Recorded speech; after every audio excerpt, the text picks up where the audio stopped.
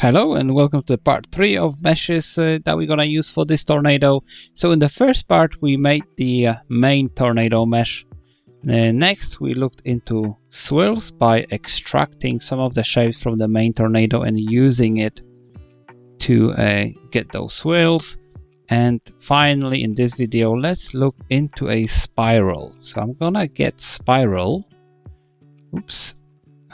Spiral. Okay, I'm gonna zoom in,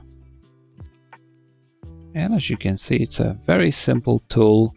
I'm gonna get height of it to actually minus value because I want this spiral to go from the floor, let's say, to half of the tornado. I could probably raise it even higher, but I could do it in the engine. I just need a slight ramp in terms of height like this, and I think that should be enough. And I'm trying to think if I need anything here, so feel free to go through all those settings and see if you can find something that's going to actually be interesting for you. I think 3 turns might be a little bit too much for that spiral, so I'm going to go with 2. Let's see, output attributes. I'm gonna get the distance because I think it might be useful when we're going to apply some vertex color to it. So I think that would be it for the curve. Now I'm gonna use axis align just to make sure it actually sits on the floor perfectly. Oops, not this one. Axis align. So I'm gonna set the min on Y. Perfect. And next I'm gonna get this gradient. So gradient lapse color here, and I'm gonna apply it using the attribute. So right now this is the guess is white, and we've got a gradient here. So I'm gonna place the white color somewhere around maybe 0.3, at 0.7 as well, and at the end I'm just gonna place the black color. So I think currently it sets on a ramp, so kind of works as well. But let me see if we can change this to a color attribute maybe. Okay, position no, remap attribute. And in here we've got this distance parameter, so I think it's working. Although not so much. Okay, what if we're gonna remap it? So compute range, perfect, and seems to be correct now. Okay, so I'm gonna set this back to 0.3. Cool. All right, so we have to compute the range here just to make sure it's gonna do the calculation for us, and it seems like we can actually set up a nice vertex color based on this distance attribute that we got from the spiral node. Awesome. Next, let's add a sweep node to it. And I'm gonna select input to be a ribbon. As you can see, the vertex colors being applied already. For the columns, I'm just gonna go with 1. I'm gonna hit no caps, and I'm gonna enable the curve. For the curve, maybe I want this to start from around 0.2, reversed actually. No, actually that might be good. Yeah, so I want this white to be at the floor at the bottom, and then it could scale down slightly towards the center of the tornado.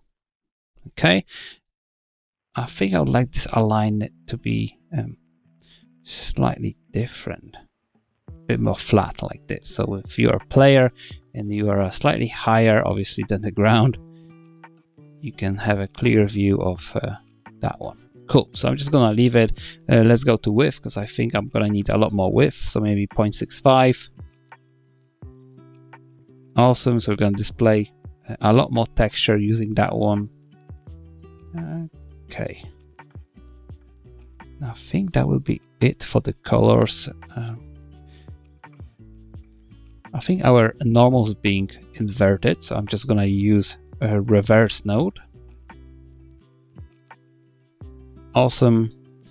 And I'm gonna apply some UVs as well. So first step would be to go to the sweep node and normalize my UV so they fit into 0 to 1 space like this.